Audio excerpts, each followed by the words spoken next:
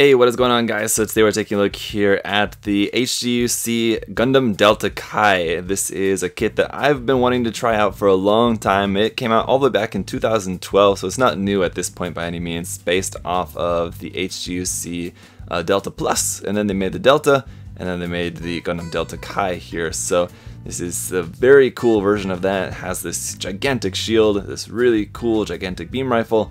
It's got the funnels on the back and just overall really cool styling there with the whites and the purple and yellow accents. I really like this design, and the transformed state of it also is one of the more cool looking transformed Gundams, I think. So really looking forward to checking out this kit. This came out at number 148 in the HGUC line, along with the Unicorn MSV series of HGUC kits. So the Unicorn HG kits are all pretty cool.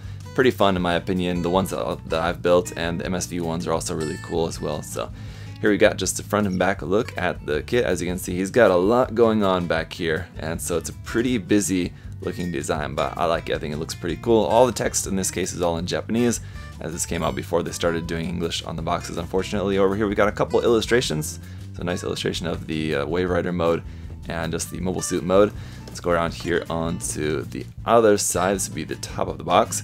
Got a little bit about here. This is showing the MS and the Wave Rider mode, and it's got of course part swapping parts for that. So those of you guys who don't like part swapping transformations, personally I don't mind it at all. So you're gonna have part swapping included with this, of course, to transform it. You've got a couple of stands for the funnels, which is pretty cool. They're very little tiny little stand things here that are included, but it's kind of cool. If you wanted to have those displayed, you can at least kind of stand them next to the Gundam or something. Here's just showing, it looks like how the beam saber handles pull out of there. You've got this separate part there for the shield, the weapons, the beam rifle, and the beam sabers. And then over here it's just showing the Delta Plus, the Delta Kai, and the Delta Gundam. They're all posed up together, looking very cool. 2,600 yen for the list price for this, which is a little bit high for a high grade, but as you can see, it's a pretty big box. We got a good amount of plastic in here. Well, that said, I'm assuming we're going to have a handful of leftover parts as well. So we'll see when we get a look at the manual here momentarily. This does have a lot of stickers. That's one thing I did know about this kit ahead of time. I knew it was kind of notorious for having a really big sticker sheet there. So a lot of color correcting stickers for this. Yeah, we've got a lot of runners in here. Let's find our way down to the manual if we can. It's down here at the bottom. As usual, with this being an HGUC kit, we've just got a nice big reference photo here of the painted kit on the front. And while I really like the design, I can't help feeling that this particular version of the design, the proportions really aren't the best. I think the head is maybe a little bit big, and the torso is maybe a little bit short, I think, or somewhere it's a little bit short and kind of stubby looking. I think it needs to be a little bit longer, and the head ideally maybe a little bit smaller or something. But anyway, it's something to maybe work on in the future. Let's go around here to the back of the manual. There's the Wave Rider mode, and I don't think that this comes with a stand included for the actual kit. I don't believe so. It's got the little stands there, or maybe just one or two. I don't know. Yeah, two for the funnels, but no stand for the actual kit as far as I know. So a little bit more information down here, and then the color guide there at the bottom. Opening it up, we do have some more stuff. Again, it's all in Japanese, but some cool images there of some of the weapons, the mobile suit there posed up in the pose, basically what's featured on the front of the box. I will say though, while I mentioned about the proportions being maybe not quite right on this, when it's posed up you can't really notice. I think it looks a lot better when it's just in a action pose rather than just standing up. And then again, just about the Delta Plus and the Delta Gundam there at the bottom. And a really cool shot. I don't think I've ever seen this before, of it kind of like having this glow coming off of it. What's the deal with that? I'm guessing this is just from the manga, but I don't know if you guys know more about this particular image, what's going on with that. I actually don't know too much about the backstory of this Gundam, actually. I've never read the manga, and yeah, so I just don't really know much about it. I just thought it's a cool design. Anyway, here to the parts list, we can see we've got, yeah, a good handful of extra parts there from the B, C, and D runner, and E, just a handful of leftover parts. Nothing really too extreme.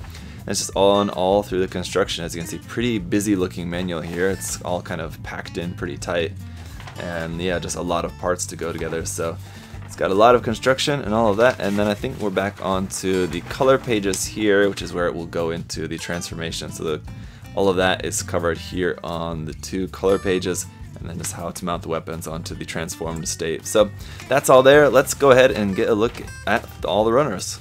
Alright, so once again, here's that massive sticker sheet, and you can see up there we've got a couple of normal stickers as you would expect for the eyes and for the sensors up there in green, and then just a mass of purple and yellow, black stickers there, a couple of gray ones as well, so it's going to be a very sticker heavy kit. We've got SB6 for our 1/44 scale beam saber effect parts here in clear pink. These are the shorter type ones, so kind of interesting that we have this Gundam with all of this big equipment, and then it's got the smaller version of the beam sabers. But I think these were pretty common among the HGUC Unicorn HG kits. And then PC 132 for our polycaps here, just in standard gray. Alright, and the A runner starting off with a nice big white runner here of all new parts for the Delta Chi. One thing that is really slightly noticeable on here is that there's a really slight tint of purple to this white, so that's really cool. Another interesting thing to note is the label on the runner actually says Gundam Delta Chi, all spelled out in katakana, which is strange because Kai, they usually use a special kanji for that. There's a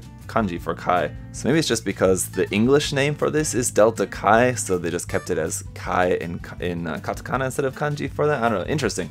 Anyway, moving on to the B runner here. This one is also in white, but these parts are from the Delta Plus. So these are good. If you built that kit, anyway, this should be familiar to you.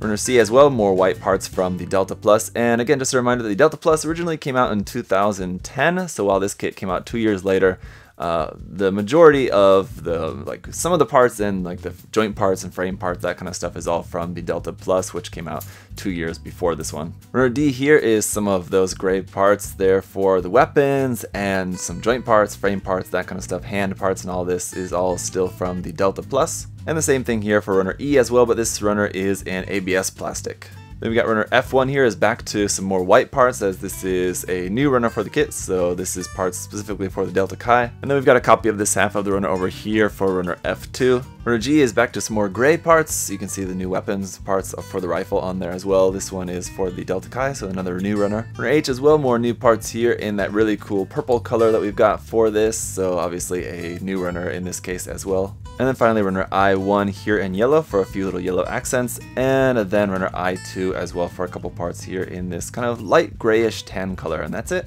So that is everything, guys. As you can see, a lot of stuff in that box, so really think this is going to be a lot of fun to put this kit together. I love a good high grade, and this one looks really cool. As always, guys, a big thank you to USA Gundam Store for sponsoring this review.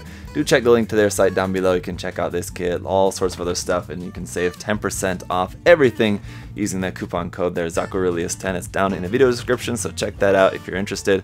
Alright, so here's how it's going to look when it's all built up, and once again, full disclosure, guys, I recorded the unboxing months ago, and I've had this kit built up and just sitting here waiting to do the review, so I'm sorry that it's been a long time coming, but anyway, again, I don't think anyone was necessarily waiting for the review, but just want to let you guys know there's been a long gap between when I actually built the kit and when I'm getting now around to finally reviewing it for you guys, but either way, I think the kit looks great, although once it is all built up, I do think that it could definitely use a little bit of proportion adjustment to it, because of course it has all the Kotoki flair in like the colors and the design. It looks very Kotoki, except it doesn't quite have the proportions quite right for like a typical Kotoki design. I think the legs could be a little bit longer, and a couple other small design changes to some of the proportions I think would be necessary to get it really looking its absolute best, but it is definitely going to look a lot better once we get it up onto an action base too.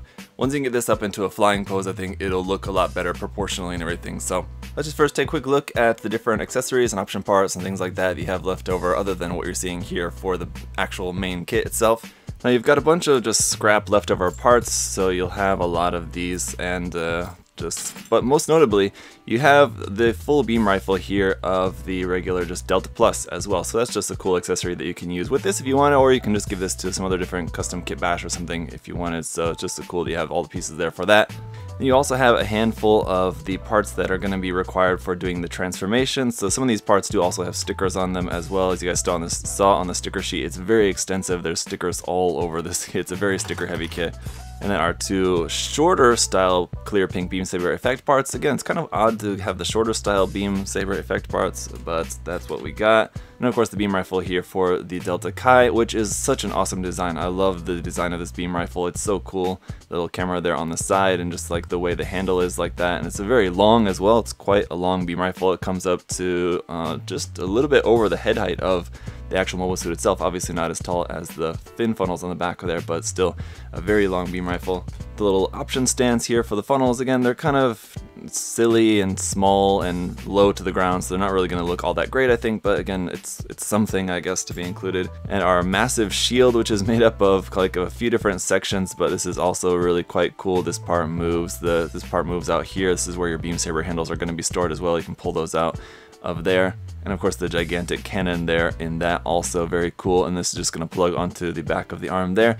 It's going to be heavy, no doubt. We'll have to see how well the arm can hold up once this is actually attached onto there, but I'm assuming we're probably going to have some weight issues without fixing up the joints a little bit. And then some pretty nice hand options here. We have the closed fists, which are not very common for an HG, so that's cool, those are included. And then just your standard, or just regular holding hands, and then your trigger finger hand there for the beam rifle as well. So some pretty good options. And before we take a look at some of the articulation, I'll just say this kit is quite solid. Like I said, I've had this built up and just sitting in the box for like a couple months, and it still feels really solid, and it stands really well on its own, despite obviously having quite a bit going on there on the back, the fin funnels anyway, and then the kind of fin bits attached there onto the back. But even though it's just got like the little simple ball joint there at the ankles, you'd expect it maybe to have some trouble there, but it still feels quite solid. As for the articulation, the head will just go up like that, so not too bad, and then down to there. In the torso section, nothing really too much as far as forward and back, side to side movement here, just a little bit of rotation there side to side. That's probably going to be about it. For the shoulders, they'll move up and then swing forward and back. Not really a whole lot. You do have seam lines down there across the top of the shoulder there also. This little fin there on the side will fold down, so that kind of gets out of your way, so you can bring the arm up, but even still, you can only bring the arm up, looks like, to kind of not even 90 degrees there, so not really the best upward movement there in the arm. And I think, again, this is just kind of a lot due to the transformation, why the shoulder joint is just kind of suffering from not very good articulation. Then the arm is going to work pretty normally here, just rotation there at the top. Single joint there at the elbow, giving you a little bit, maybe slightly more than 90 degrees, but not too much. And then the wrist is just on a ball joint there. Fortunately, no other seam lines on here on the arm, though. As you can see, the seam between these two parts is just made up as the detail there on the arm, so the only other seam is just on the top of the shoulder there, which is a very simple one. It looks like that won't be too difficult to work out. Down here for the skirt armor, these tiny little bits of front skirt can move, sort of, but they kind of don't really need to. They're too tiny to really do much of anything. These side skirts will also move up and down a little bit like that. And I think they kind of get a little bit lost in the overall design, but I just want to take a moment to appreciate how cool these side skirts are, because they do have a really super cool design. Sort of remind me a little bit of kind of like the back part of the GP03, how it has those kind of like fins going out the back. It's sort of similar to that, sort of, anyway, but I really like the design of these. As you can see, it does have some stickers on there, but also purple parts, so it's kind of a mix of actual part separation and stickers going around on that, but it's a really cool design for that. The back skirt, as you might expect, that doesn't move, it's just stuck on there. As for like here, what's going on the backpack, on the wing bits, they do have these little bits which will pop out there like that, and then this lower part will also move up and down, and then the fin funnels, the proto fin funnels, can be just removed off there for putting onto the stands. The legs will come out to about that wide, not a ton, but I think it should be probably enough to get some relatively dynamic poses out of that. And then forward, looks like you can bring the leg up to about 90 degrees, and then you've got a double joint in the knee, giving you a pretty good bend there for that. This part of the knee armor doesn't move on its own, it's just kind of stuck there onto the lower leg. But again, really cool detail around on the lower leg of this kit, and that knee armor is pretty redonkulous. And I'm finding these parts of the backpack like to fall off kind of easily here, just off of this. They're just held on via polycap there, and it just doesn't really seem all that tight, so just be a little bit careful about that. Maybe tighten that a little bit if you want to. I don't think it's really going to be a big issue, but just letting you guys know about that. And then down here at the ankles, these ankle armor is just attached onto the foot, so that will just move forward and back a little bit, up and down, I guess I should say. And then the foot is just attached via a ball joint there, so it's just going to move around a little bit there on the ball joint. But you do also have a little bit of a toe bend here as well. You can point the toe down, and again, it's pretty much just for the transformation, but it does make it a lot better for posing. Getting a nice downward toe bend there is good for some nice dynamic posing. And then up underneath the feet, no hollow spaces there. Not really a ton of detail either, but it's better than hollow gaps on the underside of the feet, I think, so that's pretty cool. And then last thing here on the back of the leg, this little bit does move up and down a little bit, but kind of not really too much because it's just kind of blocked by that part, but that's also sort of moving there on the back of the leg as well. And then of course there's the transformation, and here's how it looks transformed. And I gotta say, I love the transformation of this. The Delta Kai, the Delta Plus, the Delta Gundam. I really love the transformations of these. They're just really cool looking because they don't really look like folded up mobile suits at all. You can kind of see like the legs sticking out the back a little bit. You can see the hands sort of, but other than that, the transformation makes it just look really cool. I love the transformation on these, so that's the reason why I got 2 of these. I don't remember if I mentioned this in the unboxing portion or not, but I have 2 of this kit. So this one that you're seeing is the one that I didn't put all the stickers on, so not all the stickers are on there, so you're seeing it maybe a little bit more plain looking now. I love the transformation of this so much that is the reason why I wanted to have 2 of the kit, to have one in mobile suit form and then one in Wave Rider form like this, because it's such a cool looking transformation. So really like this a lot. It's such a cool look, I think.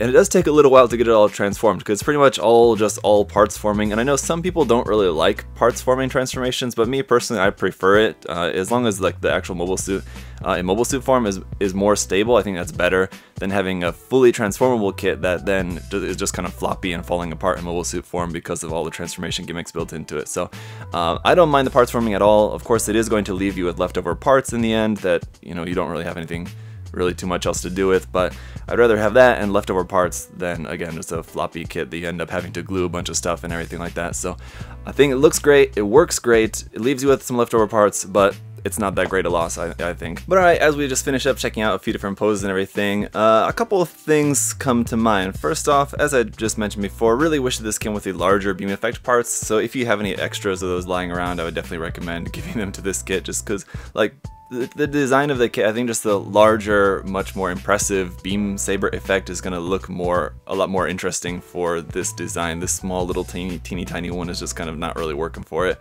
And then just as for the weight issues, yes, the shield definitely does have weight issues, just because, especially because like where it plugs into on the back of the elbow is sort of like a hinge sort of, and so it kind of like hangs down. So you have to use that kind of like little purple part that comes up on the front of the shield over there, that kind of like to rest that a little bit, sort of like hook it on the hand there. So you'll see in like these different poses there, I've got that kind of like resting on the hand. That's what's holding the shield like sort of flush, but still it is going to be giving you some weight issues for sure. That shouldn't really come as a surprise to anyone. Obviously the shield is massive, so you're going to have some weight issues with that, so just be aware that it's going to be something you're going to have to deal with this kit. But the beam rifle, which is also quite long, doesn't really give you any weight issues at all. Like I said, the kit actually is pretty solid, so it does hold the beam rifle just fine, even though that's pretty long. It doesn't really weigh a whole lot. The little effect parts, like the little stands for the funnels, are kind of goofy. I guess like I said before, they're fine, but we don't really plan to use them myself personally. But this overall just such a super cool design. It's got a couple of seam lines on there, and it's got a load of stickers. So if you want it to be super color accurate, you're in for a lot of masking. Painting this up, but I think at the end of the day it is still going to just look super cool because it's such a really interesting, cool design, and whether you want it in mobile suit mode or in the Wave Rider transform mode, it is going to look really cool either way. I think it's the kind of kit that looks great as it is, but definitely is going to look its best if you are ready to put in some work, put in some hours, and just make some modifications, doing all the seam line removal, all the masking, everything like that, just to really make it look its best. With a good amount of love to it, it could definitely look awesome. Now, I would love to see this come out as a Master Grade.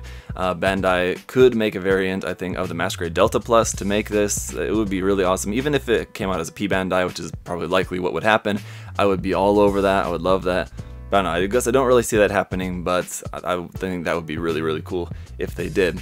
Now the question I just want to pose to you guys, what are your favorite transforming mecha designs? I mentioned this and like the Delta Plus being definitely some of my favorites, but what are some transforming designs that you guys are really fans of? Let me know down in the comment section below. And of course, if you have any other questions about this particular kit, you can leave those down there as well. I'll answer those for you. As always, guys, thank you so much for watching. Thank you for shopping at USA Gundam Store too. You can check the link down below. Use my coupon code there, ZakuAurelius10. Save 10% off there, everything there on the site. And I'll catch you guys next time.